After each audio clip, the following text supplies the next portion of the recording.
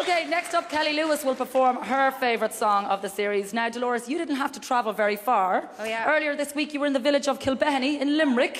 What? What was going on? I've got mosquito bites everywhere to prove it. I was eaten by the midgets up there. It's up in the mountains, and it was really cool. And I went quadding, and I held a lamb. I actually bottle-fed a baby lamb. I gave it 1.5 ounces of some kind of formula, and it was very interesting, really. Wow, okay. Lovely. She was the only rock star in the village. Here's what happened when Dolly hit Kilbenny. So tonight's the final. The end of the road is very close. It's amazing.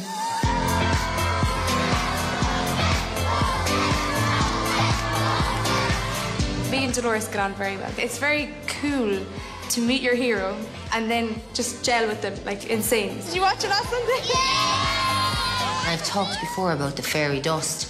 The fairy dust is sometimes when people come into this world, it's like they're born with something very different and unique. Yeah, there's something very, very like magic about her. She's one of 9 girls. Her dad has to be so stressed. You'd be happy with what she wanted. I would, of course, yeah. Great. The suffragette movement.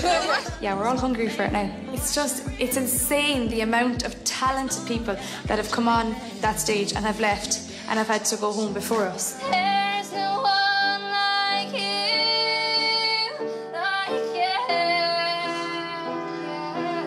Good girl, it's lovely. It's very nice. Did you write that? Yeah. That is brilliant. That is really good. Like, she's young, right? She's 21 years old, right? She's phenomenally pretty. Not just visually, but she has an amazing soul. She has a lovely aura. I love that smell. Poo. Oh my God, it's so cute. It's the first time you held a baby lamb. First time in my life, but I always wanted to. What about breaking up his wind? He's going to Brooklyn on my lap. He busted himself. Oh, does he? Oh, much easier than kids, though. I'm singing Running Up That Hill by Kate Bush tonight. I love that song. To be able to sing this song as a final song, this is something I will absolutely never, ever, ever forget.